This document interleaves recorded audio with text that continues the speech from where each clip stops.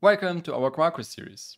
Today we want to have a look at API keys and how we can use them to secure our REST APIs so that only clients that have a valid API key can access our API. So let's have a look at the code. To get started with our example, we have a simple greeting resource. When we call a get on /hello on our service, we will get back a hello from Quarkus. So let's test this with Postman, and when we call localhost 8080 /hello, we get back a hello from Quarkus.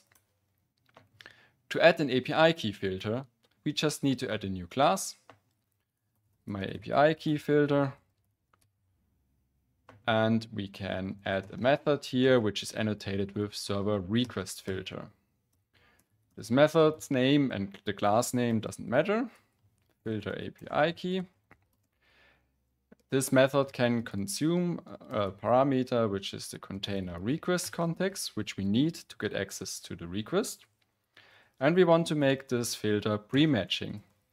Pre-matching means that this filter is run before the routes are matched, so really early in the process of this request, so we can directly filter out any request that doesn't have an API key. From the container request context, we can now consume the headers and get our X API key header.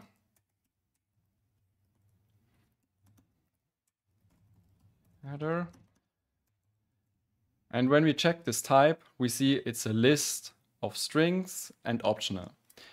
Why is this?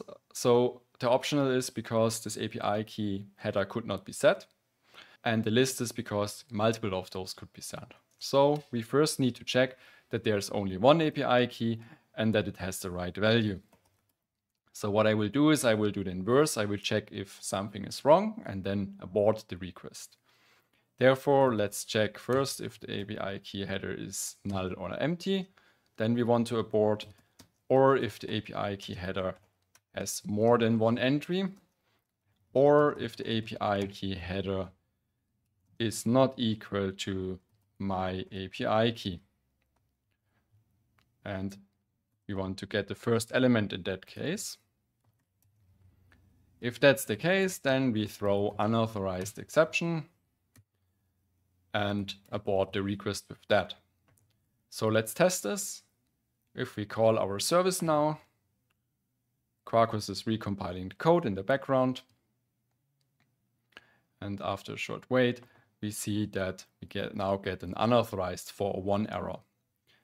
We now go to the headers section here in Postman and add our X API key header with the my API key value. We can get hello from Quarkus again. If we specify a wrong API key, we also get a not authenticated error. Now, usually you don't want to hard code your API key in your code and rather configure them from the outside. To do this, we can use the application properties. In here, we cannot just configure the properties of Quarkus, but we can also define our own properties. In our case, I will define a new property here, and we will call it my API key 2. So now we can inject this value into our API filter.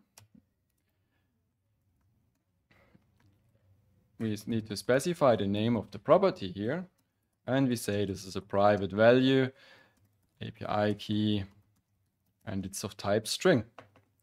Now we can just simply use this here, and this would already work. Please note, we can do this here, and this whole class will automatically become a bean because we have the ServerRequestFilter in here. What we could do is add application scoped here, but Quarkus is doing that for us already. So when we test this, we can now see that we again get a 401 unauthorized because we changed the API key, and we now need to change it here and we get 200 OK. And this is how you can secure your REST API with an API key. We hope you enjoyed this episode of our Quarkus series. See you next time.